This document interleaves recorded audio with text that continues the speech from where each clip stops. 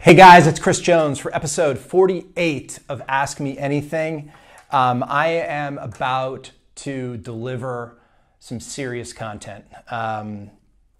Make sure you have a notepad and that you're prepared for some fairly in-depth content around a question that I got from Danny Likens. Danny is a Wilkes-Barre-based business owner. He's the co-founder of Kraken Board Sports.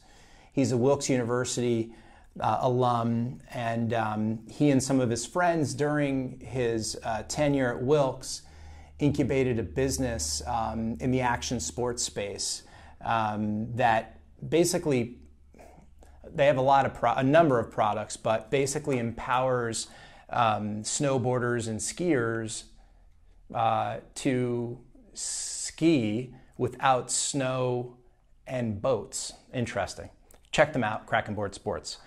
But so Danny's question was around raising capital, right? They're an early stage company, and my guess is in order for his company to take those next steps, this is a topic that's on his mind. And I know it's on the mind of a lot of you guys that are watching this. So he just said, would love to see another episode of your AMA regarding funding options on early stage startups. Something on making the switch from bootstrapping to venture capital would be cool. So Danny, I can't just answer this at a high level in one episode. So I'm going to dedicate an entire series of episodes to your question because I think it hits at one of the areas that I have a lot of experience in, and I know it's one of the areas that most entrepreneurs fail at, and many of you are interested in learning more about how to successfully raise venture capital. So most fundable businesses don't get funded because they fail to dedicate the requisite time and allocate the necessary resources to conduct an official venture capital fundraising process. The takeaway here, guys, is process. The purpose of today's AMA is to provide you with the exact process I've used to help raise tens of millions of dollars in venture capital. So process is important. In other words, the chances of you raising venture capital financing without going through the exhilarating and awfully painful multi-month process is near 0%. So if you don't put a process together and if you don't follow some of the very specific actionable steps and advice that I share with you, your chances of success are very, very low based on my experience. So first, if you're serious about raising venture capital, clear your calendar for at least the next 90 days.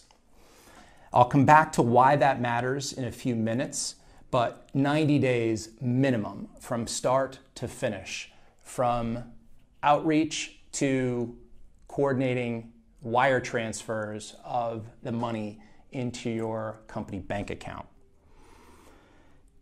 So second, you need to, and this is where we start, and I'm going to spend a little bit of time here. Second, refine your business model and build a pitch deck that should be no longer than 13 or so slides. I said refine your business because I want you to write that down and underline it, because as I'm going through these slides, you may become perplexed that your business idea or model can't be so easily defended in front of venture capitalists. A 13-slide deck will give you the opportunity to share with them at a very high level everything you need to share with them in an initial meeting to earn a second meeting. So the goal of your pitch deck is really to earn a second meeting. And during that second meeting, there could be a round of requests for additional information. And we could go into some of those things in future AMAs. So I'm going to go through your slide deck. I am going to spill the beans on the exact process, the exact slides that I used most recently, within the last couple weeks, to close a $1.5 million round from some of the top venture capitalists in the world. Slide 1, define your mission. So you need to do it in 30 words or less. Your mission is what your business does. For instance, one of my newest businesses, Special Guest App, makes it extremely simple and easy. Special Guest App makes it extremely simple and affordable for anyone, anywhere to hire live entertainment on demand. So the more visionary and bold you can be with your mission, the better. It also should be intriguing and interesting, and it should be potentially inspiring. You read it in and of itself if you're a venture capitalist, and you can't wait for the following slides because you expressed a clear mission. So think about Google's mission. Google, right, one of the biggest companies in the world, their mission is to organize the world's information. Pretty bold, pretty badass to say the least. But this slide, this mission slide, should set up your vision for your business in 30 words or less. Slide 2, jump right into your team. Why is your team the right team to execute your mission? Share your accomplishments and any unique skills that makes your team especially compelling. This is one of the reasons that building the right team before you actually go out and pitch the VCs could be a difference maker. Often, I've said many a times that I invest in people, not ideas. A lot of investors, even if you've got a great idea, but they don't think you have a great team, they won't invest. So team is required. You know, having a great idea may or may not be. And you know, you could be the judge of that. Slide 3, problem statement. This is critical. And this is where I said earlier, you need to refine your business. What problem does your business solve? Just to be brutally honest, if your business or your idea doesn't solve a problem, chances are people aren't going to give you money, to carry out that business. You need to be specific and to the point. You need to use data where it can make the problem jump off the slide. Exploit data, if you have it, to really hit home on the fact that there is a problem and that your product or service or app will solve that problem or help to solve that problem. Slide 4. You need to answer why now. Make your case for why the time is now for you to solve the problem you are solving with your business, right? So use trend data and market research to make your case. If you struggle on the why, you may have a problem, and it may be more difficult, wouldn't say impossible, but more difficult to defend your pitch to investors. Slide 5. This is a critical one. This is like team. So team, it's kind of a showstopper. You know, if you can't articulate that you guys are the right ones to solve the problem, you're in trouble.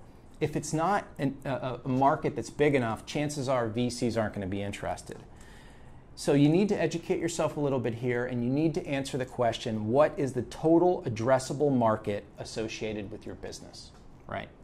That's also the acronym TAM, T-A-M, is thrown around a lot in the investment space. You need to do the research here. Don't just beware of this, please. Write this down. Don't just cite market size numbers because they are good. For instance, if your business is in e-commerce, it does not make sense to quote the entire size of the e-commerce market. That's silly. Chances are the VCs will kind of probably won't even invite you in for a meeting if you make that critical error. Instead, and this is, all of these slides should not have much content. They should be really thought out and to the point.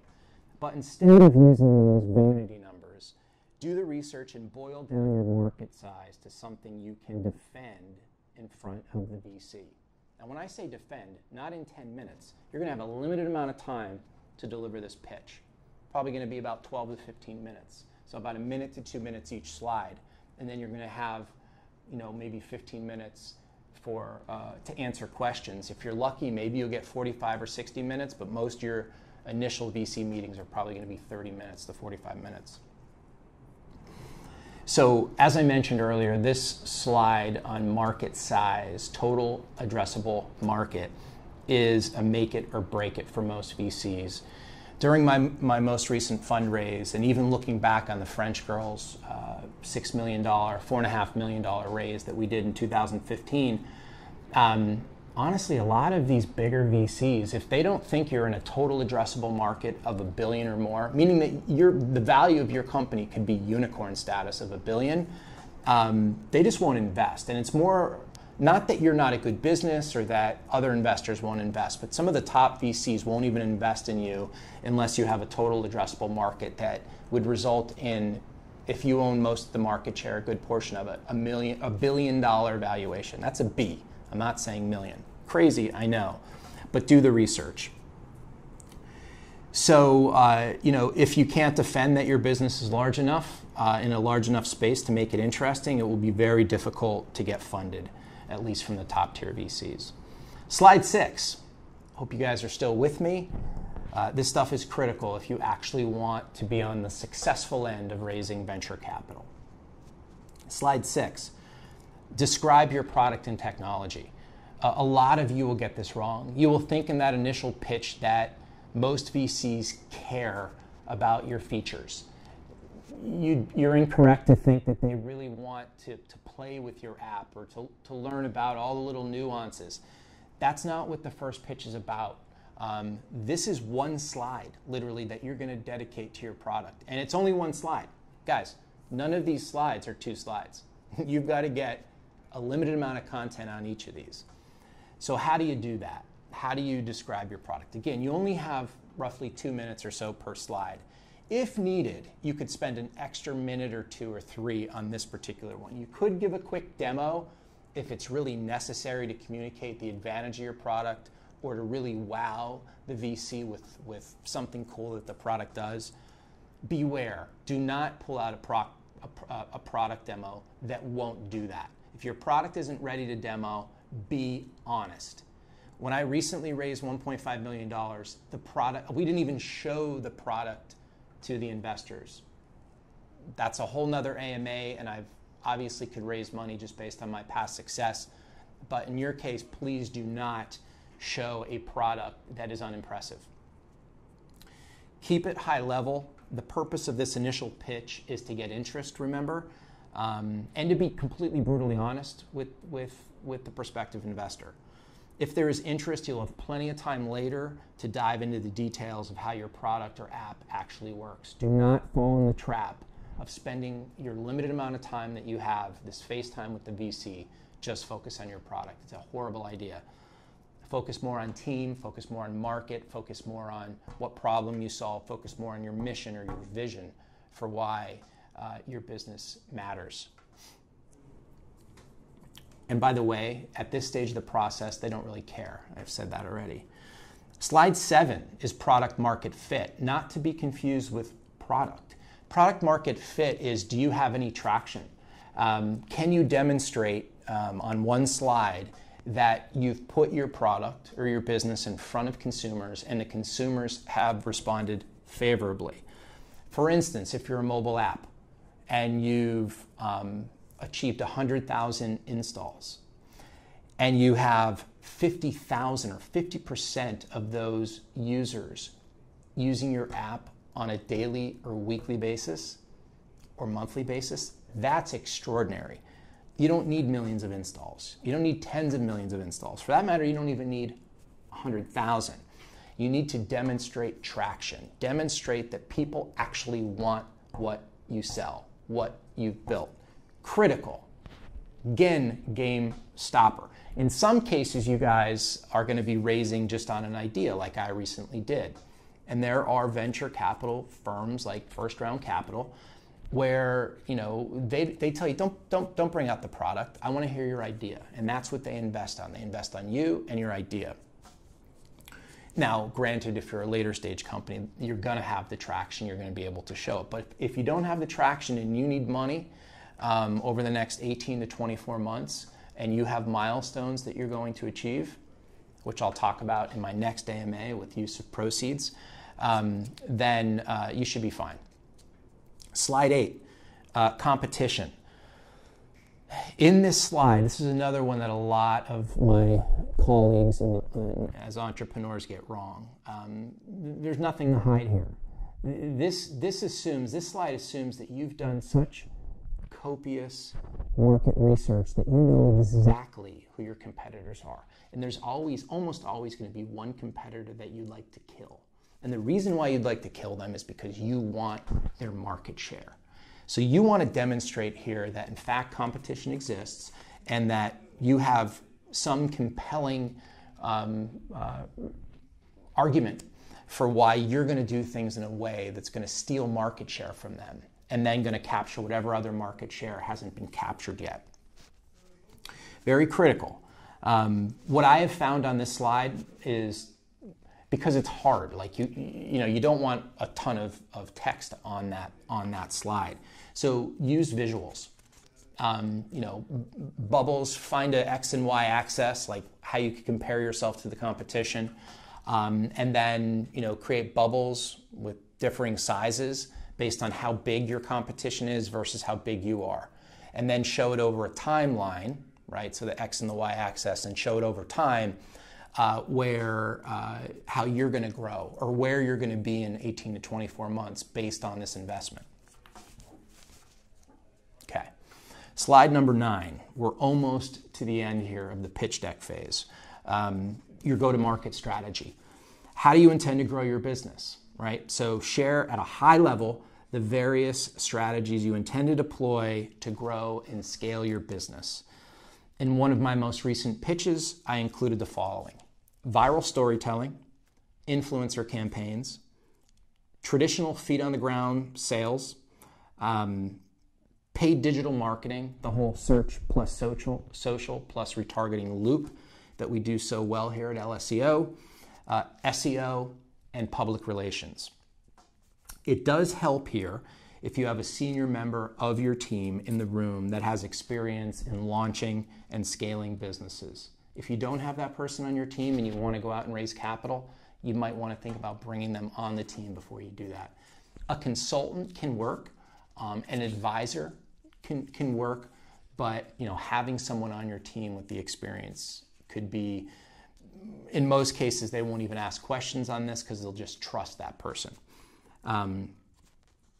Again, if you don't have that person in the room, this particular slide will come across as unrealistic and unattainable, and it will be difficult for you to defend. Slide 10, your financial operating plan. How will you make money?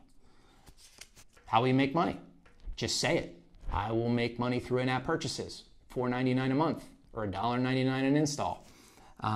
What are some of your financial goals or milestones? Just state them. Within 12 months, we intend to generate X in revenue. This slide should not go into granular detail. That granularity would be saved for pro forma, which I could talk about in a future AMA should you have an interest, since I love numbers and so should you. Do you guys love numbers?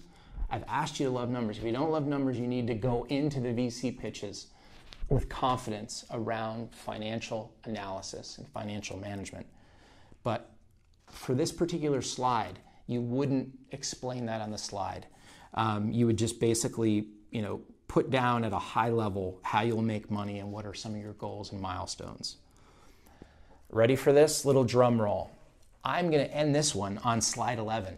Now, granted, this is really a 12-slide deck because you're going to have a title slide with who you guys are. So this is slide 11 if you skip that. This, my friends, is another one that people get wrong. This slide is the ask. It need not include more than one sentence. I am raising $1.5 million on a $4.5 million valuation. Thank you for your time. So be direct and ask for exactly how much you think you will need, or how much you will need, shouldn't say think, to get to whatever milestones you expect to achieve that are compelling within the next 18 to 24 months. That's your ask. Note that the ask will be defended by your use of proceeds, which is absolutely critical to defending your ask. To some of you, that might be foreign. What the heck did he just say? I have raised money, small amounts of money, from non-smart investors, or I am all ready to go out on the road and I don't have a use of proceeds. Stop what you're doing. I'm going to work with you to put together a kick-ass use of proceeds in my next AMA. So hang in there. But putting together a defendable and accurate use of proceeds is unequivocally one of the game-changing aspects of raising venture capital at the highest possible valuation. Again, more on that in the next video. So, once you have the deck, or while you're creating it, you need to you have to just basically do comprehensive research on venture capital firms that invest in your type of business. This is not a 30-minute exercise. This may consume several days of research where you stay up late at night and you put together an Excel sheet that takes a look at the largest universe that you could create of prospective venture capitalists within your particular industry or at your particular stage of your business. If you've already raised money from friends and family, you'd want to be looking at seed funds or maybe even consider Series A funds. Note that if you are serious about raising venture capital cash, you need to educate yourself on the differences between seed stage, Series A, Series B, Series C, etc. Going into VC meetings with a solid understanding of the process will make you look good and it will be helpful. It will correlate with your success. So, once you do the research, you should have no less than 30 to 50 or more VCs on your Excel sheet. That's where I usually put them. I just drop them into Excel and I try to fill out as much information on each VC as possible, including partners, email addresses, phone numbers, etc. Use tools like Crunchbase, PitchBook, LinkedIn, and other sources to find public lists of VCs. If you're really serious and I feel like you're at the right stage, I also have a private database of pretty much all of the top tier investors with all of the contact information. However, I will not share that information with someone who's not ready. So come to me when you're ready and I can help you with that process. However, I'd rather not do that because I'd rather you do the research and understand the landscape and the market and the variable options. So, keep that in mind. So, I mentioned earlier to reserve no less than 90 days. So let's just use that because that's how I always think about this, and this is how I usually execute it. Day one is your start day, where you're starting to outreach to the VCs. Day 90 is when you're actually getting the wire transfers. And in between, there is a process, which I'll go over really quickly. So, over these 90 days, raising venture capital has to be, not should be, don't should all over yourself, has to be, it must be your number one priority. If it can't be your number one priority, right now is not the time to raise capital. You have no choice if you want to be successful at the end. Most entrepreneurs fail here because they think if they can secure 1 or 2 meetings that somehow they're raising capital. That just doesn't work. The likelihood of success is 0. You're actually not in an official venture capital process that will likely yield success. A lot of people give up after that too, which is odd. They'll do 2 or 3 meetings. They'll get all no's and they'll be like, oh, we're not ready to raise money. No, you just didn't enter the process properly. So you need to schedule in the first 30 to 45 days at least 20 to 30 first meetings. A lot of people are going to say no. When I say 20 to 30 meetings, I mean physically schedule and attend 20 to 30 meetings. You'll most likely need to travel, so make sure you have the requisite capital to book your flights and hotel rooms. Don't give me shit about not having resources to fund your process. That's a bunch of malarkey. That's crap. Watch my previous AMA on the differences between resources and being resourceful. Failure is not an option. Credit cards are. So once you have your list, you're ready to begin the outreach process. I will do a future AMA on how to crush this process, but the short answer to how to get meetings scheduled is leveraging LinkedIn, VC website contact forms, and connections, first-level connections to make introductions to these VCs. Again, I may be a first-level connection of you. Please do not reach out to me and ask me for an introduction to Danny Reimer or Josh Koppelman or one of my other friends unless you are ready. Please, unless you are ready, you feel like you're going to own the process and go through it. At that point, more than happy, once I review your pitch deck, make sure that it follows the process to make that introduction for you. So keep this in mind. Use the pitch deck that we just went through as the basis of your outreach, right? So if you can't attach the deck, use it as like through LinkedIn or whatever, use it as a skeleton and ask the VC for his or her contact information so you can follow up with the deck. I'm telling you guys this from experience. I can't tell you how many hundreds of VCs that I've reached out to through this process. Important. This is critical. The reason why I want you guys to actually go through a process is that the time element here, the sense of urgency is critical. When you reach out to the VC, notify them that you are in a process to raise X number of dollars. Just tell them your ask directly and that you'd like to meet with them. Tell them, for instance, and just be creative here with me if you will, tell them you'll be in San Francisco, Los Angeles, etc. during the week of fill in the blank, and you are scheduling meetings. So what I would do, for instance, with French Girls, when we raised all that money, we hadn't even secured the first meeting in San Francisco. And we said, for instance, for the last 2 weeks of March 2015, we're going to be in San Francisco. And that gave us the opportunity, and just go ahead and book your travel, make this real. That gave us the opportunity to be very specific about our availability to meet with VCs in that particular market. And it allows you to say, I will be in there, next week. And the goal is that you want to book as many meetings in that city as possible. Like I am talking early morning to late at night. Go back to the hotel, have a drink. Early morning, late at night. Any of the guys that I've helped raise capital, you could reach out to them and ask them about this because I have put them through this process. And it is intense. So, so you need to be as resourceful and tactical during outreach as possible. Don't just fire off blanket emails. I get them all the time. They don't work. I get them as an investor. Personalize and follow up respectfully but aggressively. For instance, just a reminder that my company will be in San Francisco next Monday through Wednesday. We have some time Tuesday morning between 10 to 12 if you are available for a short meeting over coffee. Be creative.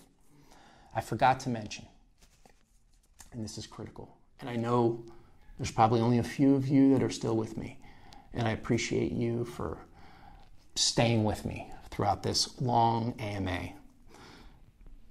Expect a level of rejection that you may have never experienced in your life. A successful venture capital raise is always primarily no's. Nope, not interested. And you have small muscles and your face is ugly. Expect it and get over it. Most VCs won't give you the time of day. Know what you're getting into. But remember, the goal here is to come out of your process with one or more term sheets. A term sheet is a non-binding commitment to invest pending customary due diligence. We could talk about that in a future AMA. But either way, you need to do the research and understand this stuff. So if you execute over the first 30 to 45 days, you'll be set for follow-up meetings in the final 30 to 45 days of the process. This is critical. This is one of my secret sauces, and it requires a lot of confidence. You need to control the process. Don't let the VCs control the process. I don't care who their names are. I just don't. I don't care what the name of the firm or the name of the partner. You need to control the process. Of course, do it diplomatically and do it with respect, but do it aggressively. Your process must move on as creating a sense of urgency, because urgency is one of the critical pieces of a successful raise. VCs don't want to miss on a deal. They don't want to miss out. If they had their way, which you don't want them to have, they'd tell you to just about everyone to check back in once you have more traction or once you achieve a certain milestone. That's crap. You need to keep the process moving. Some desired VCs will fall out of the process, and I know that sucks. It sucks ass. Some will come back in too, but that's for another day.